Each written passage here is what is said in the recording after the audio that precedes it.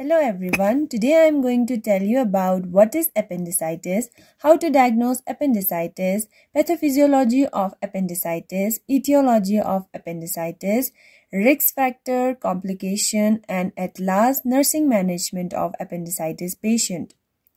Appendicitis is an infection or inflammation of appendix that are most common in adolescent and young age.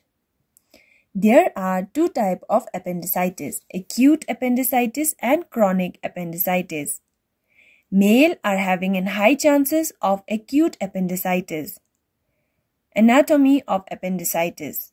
Appendix is a part of large intestine attached to an ascending part of intestine. Etiology of appendicitis. Bacterial storage of fecal matter, tumor, obstruction, etc. are some etiology of appendicitis. Pathophysiology of appendicitis. Due to the etiology factors including storage of fecal, obstruction of appendicitis occur. These will lead to decrease of flow, drainage of mucosal secretion. It will lead to increased intramuscular pressure in appendicitis.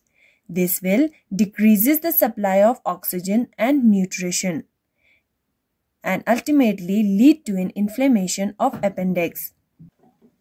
Clinical manifestation of appendix are abdominal pain, mild fever, digestion upsets like nausea, vomiting, loss of appetite, constipation, diarrhea, troublesome pressure, gas, etc. How to diagnose an appendicitis? Diagnosis of appendicitis are done as follows: medical history, physical examination, laboratory tests including blood test, pregnancy test, etc., CT scan, X-ray, etc. are the diagnosis of appendicitis.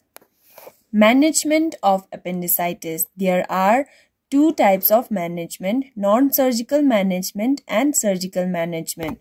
Non-surgical management include antibiotics like ampicillin, cefuroxime, etc., analgesic.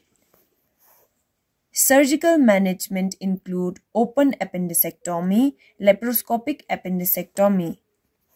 Nursing management of pre-operation nursing care are: record vital sign, IV fluids are checked, prevent aspirin, appropriate antibodies, painkillers are given as prescribed by doctor, abdominal and genital area should be clean.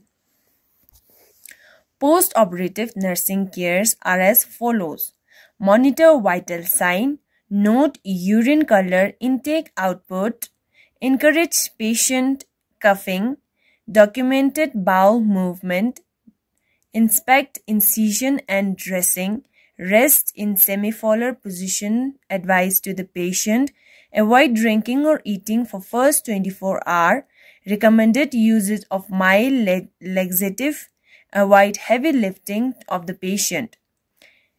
If a patient is discharged from a hospital, we have discharge guidelines are as incision care, diet. Patient has to look on the diet, activity, slow activity or low weight activity should be done or prescribed to the patient.